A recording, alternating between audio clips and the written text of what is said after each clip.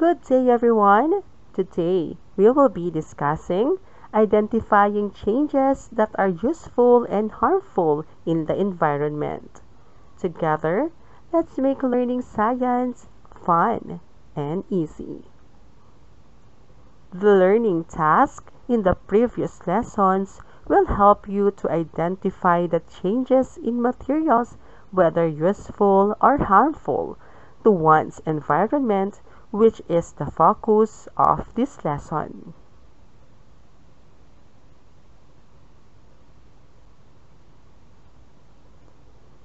The immediate place where you are exposed to is your environment.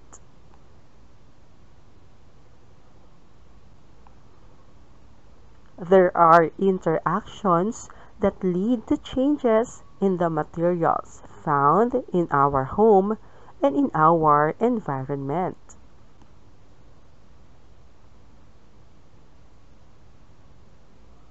Seas are the habitat or environment for fish and other marine organisms.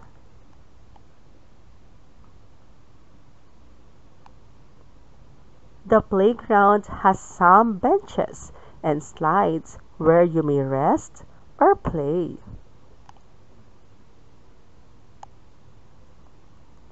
These materials making up the environment are always changing.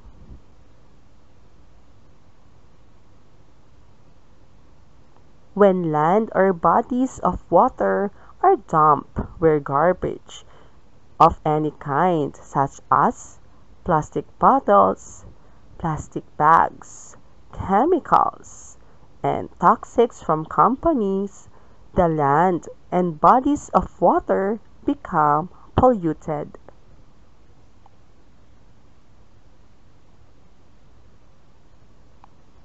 Land and water pollution are not useful in the environment.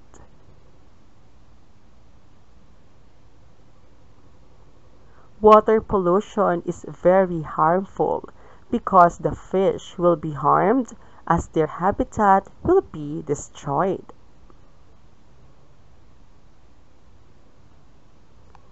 Trees, when cut, can be harmful because some animals live on trees. This will also cause flood in the area. It causes soil erosion, loss of habitat to animals, rapid change in temperature, and affects the quality of air that we breathe. Polluted land serves as breeding places for flies, cockroach, rats. These pests carry germs that cause diseases, hence hazardous to one's health.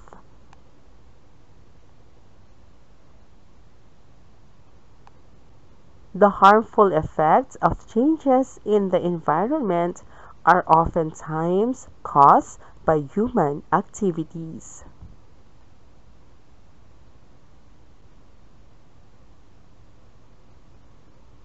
Burning of garbage such as plastic materials, rubber, and other wastes is harmful also to the environment.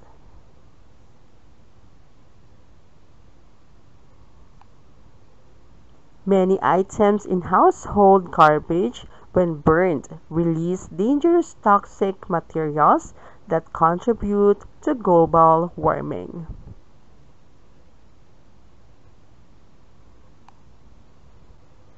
However, there are changes in the environment that are found to be useful.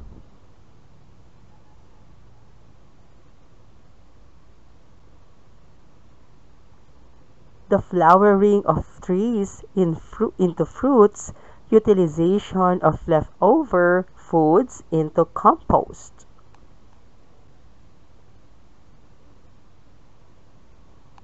The use of animal manure for fertilizers, and the recycling and Upcycling of different local materials are helpful to keep the environment clean and more adaptable for human, plants, and animals to live.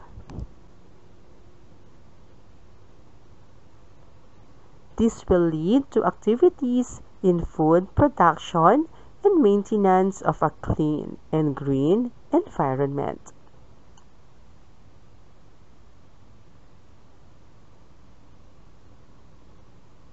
Let's do this. There are human activities that are either useful or harmful in the environment. Complete the table below by examining the situation or picture.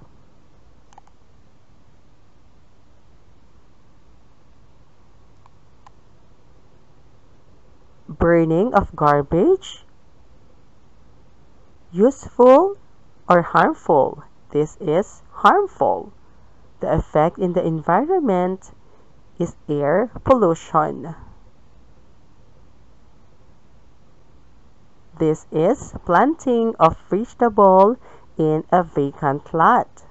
This is a useful thing, and effect in the environment is provides healthy foods. The next picture is cutting of trees. This is harmful, and the effect in the environment is causes floods and soil erosion.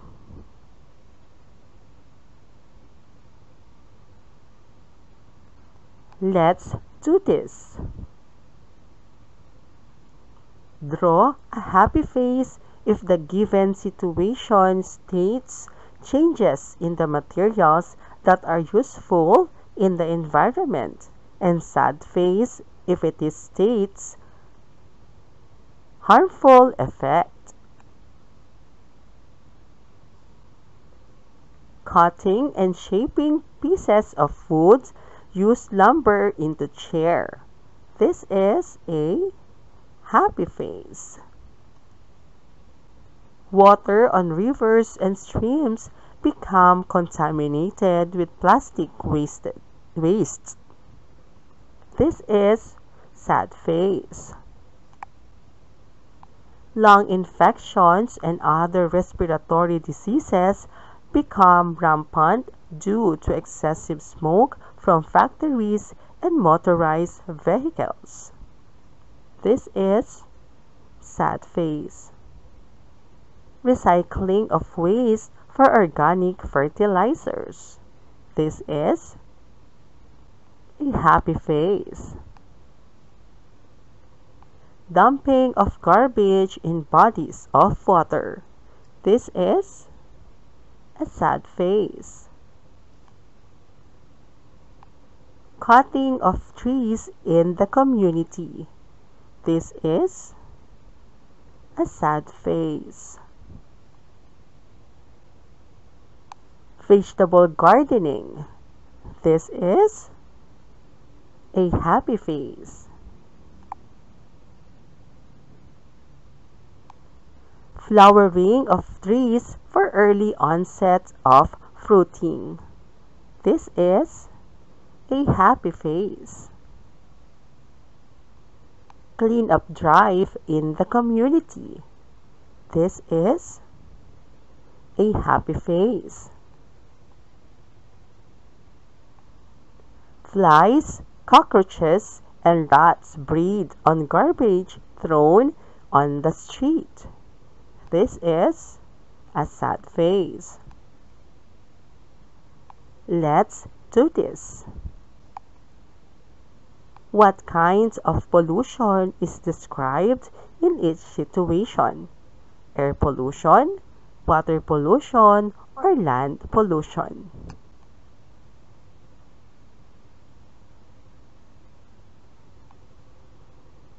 Farmers can no longer harvest vegetables.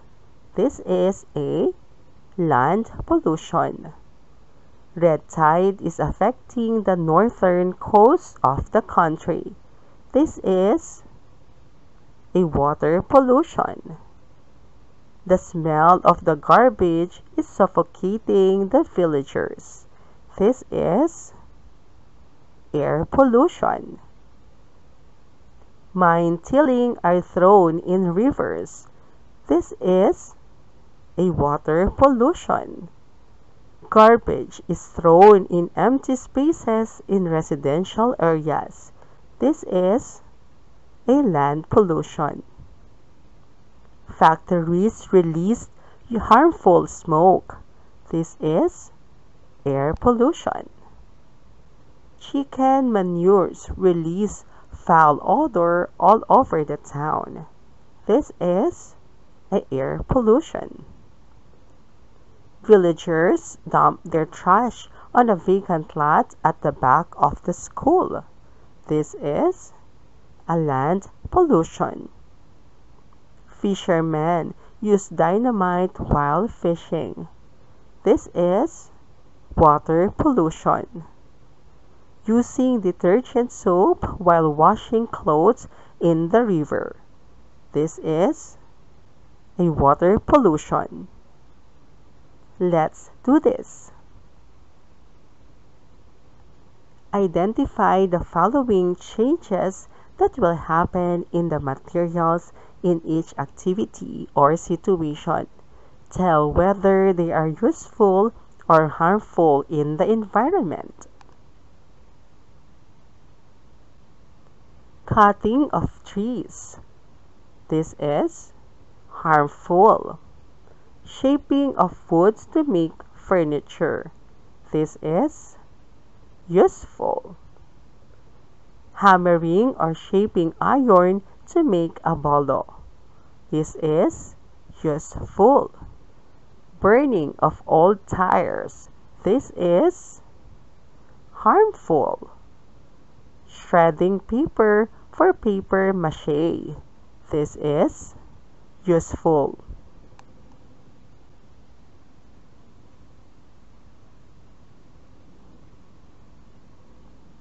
Cooking of food. This is useful. Throwing detergents into the sewage. This is harmful. Killing animals in the forest. This is harmful. Sewing fabric to make clothes. This is useful. Dumping garbage into the river. This is harmful.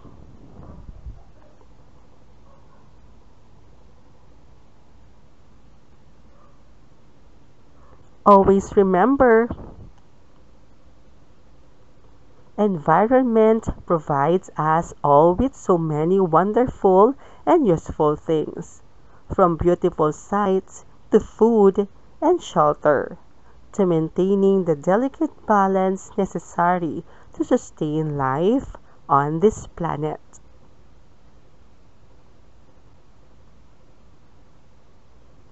We need to take care of our environment to have a better place to live in.